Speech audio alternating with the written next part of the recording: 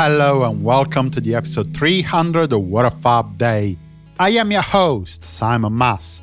During the episode, we'll investigate on the Beatles' first radio interview, on more work on Beatles For Sale, and on Ringo starting to record his first solo album. On the 27th of October 1960, the Beatles, featuring Pete Best on drums and Stu Sutcliffe on bass, performed at the Kaiserkeller in Hamburg, West Germany, for the 24th straight night. 1961, the Beatles, still with Pete Best on drums, played the Village Hall in Knotty for another show put together by Pete's mother, Mona. 1 year later, in 1962, the Beatles, now in their definitive lineup with Ringo Starr on drums, returned for the fourth and last time to the Hulme Hall in Birkenhead. The real memorable event, though, is that before going on stage, they recorded an interview for Radio Clutterbridge, their first ever radio interview. The material was to be broadcast by the closed-circuit radio of the local Cleaver and Clutterbridge hospitals. The interviewers were Monty Lister, Malcolm Threadgill, and Peter Smethurst. The Fabs talked about their work, with John talking about Please Please Me and hoping for the song to be released as a single, and Paul naming John as the band's leader. 1 year later, in 1963, the Beatles performed 3 times in a day at 3, 5 and 8 p.m. at the Cirkus Club in Göteborg, Sweden.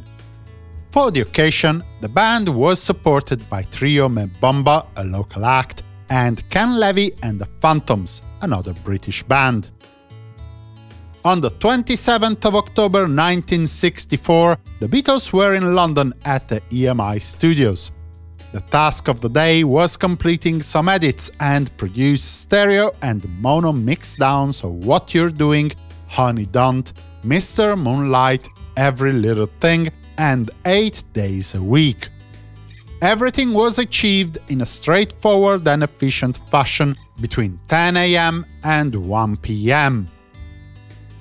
In 1967, as you can imagine, the editing for the Magical Mystery Tour film went on at Norman's Film Productions.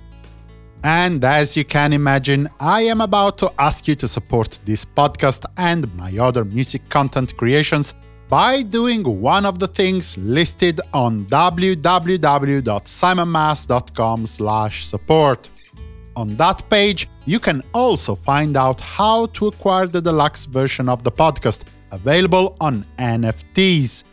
That means that you can get the files and then resell the NFT further down the line. Let's close the episode with another session. Happened on this date in 1969. Today, Ringo Starr started to record his first solo album, Sentimental Journey, beginning the production with 2 sessions at the EMI studios. Produced by George Martin, the album featured a number of old jazz standards, arranged by various artists, including Paul McCartney, Quincy Jones, and Elmer Bernstein. The first session of the day, taking place between 2:30 and 5 p.m., saw a 17-piece orchestra recording night and day, arranged by Chico O'Farrell.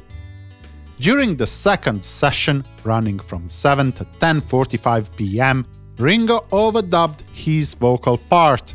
The song was mixed in stereo between 9:30 and 10:45 p.m. This concludes our episode today. Tomorrow, we'll see Brian Epstein taking notice of the Beatles for the first time.